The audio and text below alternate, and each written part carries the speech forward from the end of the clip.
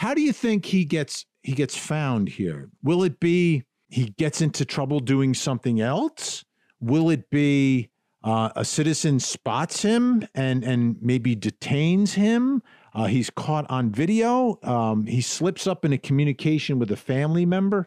How do you think is the most likely scenario that he's found? Yeah, I think the two things that you just mentioned, I think the slipping up with the communication of family, because he, in my estimation at least, he is family dependent.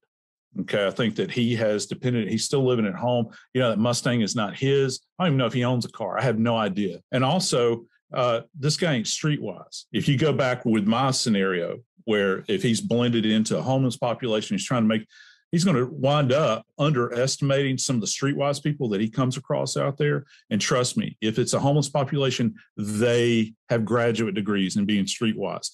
They'll sniff him out in a second. If they're dealing with a court issue or whatever, they've hit the lottery here. All they have to say is, look, guys in my camp, he looks just like this guy. What are you going to do for me? So that would be a very dangerous place for him to be. But logically, you would think, because you can go to the mission, you get clothes, you can get food, but you're thinking about those sorts of things. Right now, I don't know. The FBI might know, but I know this: I hadn't seen him in steel bracelets yet. He hasn't manifested himself.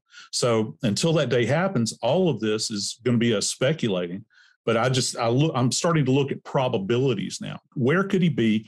Did he have the means? Did he have the mode in order to get away from this place? And, I'm thinking boats, I'm thinking cars. Well, how do you do that? How do you do that without drawing attention to yourself?